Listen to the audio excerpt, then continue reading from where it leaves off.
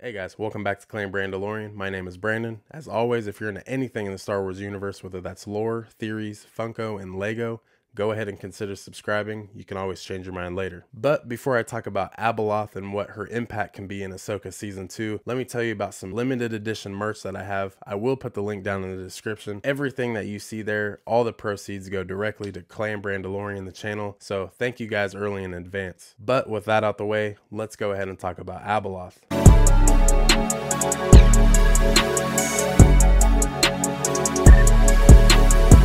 So obviously we have the Mortis gods. We do have the father, who is the embodiment of balance. We do have the son, who is the embodiment of the dark side, and the daughter, who is the embodiment of the light side. So this was a cool little arc in the Clone Wars. You know, we got to see the son taking over Rampage, Ahsoka Tano basically dying, Anakin transferring the daughter's essence into Ahsoka to keep her alive. In the midst of all of this, there is a mother, and she was just a human. She was mortal, normal. Basically, her job was to keep the son and the daughter kind of civil. As an attempt to become immortal, she then goes to the pool of knowledge. And this was to make her immortal, but this changed for the worst. She was kind of locked into this forever battle between the son and the daughter, giving her the nickname Bringer of Chaos. In Legends, she actually has like pawns avatars of herself that she can kind of take over, so she can basically portray herself in any shape or form. And Luke has some allies that end up taking out the pawns, but then Luke is finally able to confront Darth Krayt and Abeloth at the same time, ultimately taking out Krayt and Abeloth.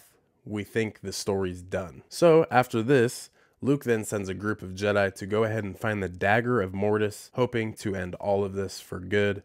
No more Abeloth, no more of that. For me, you know, I'm not really too into Legends, but I think this story is really cool, and I think that this can transfer into live action canon very well. So obviously we know Baylan Skoll's character is something is calling to him from another galaxy, which is another crazy thing. Yes, this is where Thrawn was. Morgan Elsbeth, Shin Hati, and Baylan Skoll end up getting Thrawn off this planet, but it's also in another galaxy, and it's really weird how Baylan ends up kind of just ditching the side of Morgan Elsbeth, getting Thrawn, and really wants to ultimately succumb this goal. So what better than Baylan being called to by Abeloth? You know, it could be used of like kind of a seduction way, maybe just feeding into the Force. This could be something really cool, especially with Dave Filoni's range. I think that he could really bring this character to live action and actually make her a threat. And this is just another reason to get Luke Skywalker back into the Mandoverse kind of storyline. This can bring in Din Djarin, Skeleton Crew members, Book of Boba Fett, all of them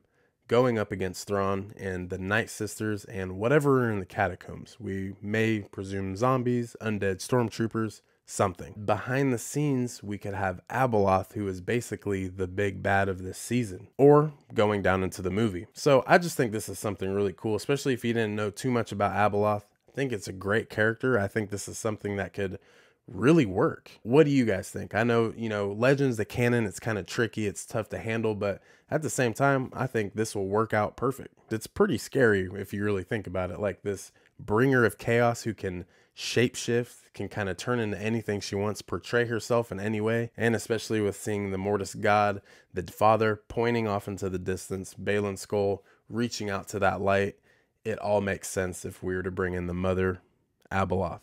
So let me know what you guys think down in the comments. Do you think Abeloth is going to be a good thing into the Ahsoka storyline or into the Mandoverse movie? Let me know down below. As always, thank you guys for watching. Clan Brandalorian, I'm out.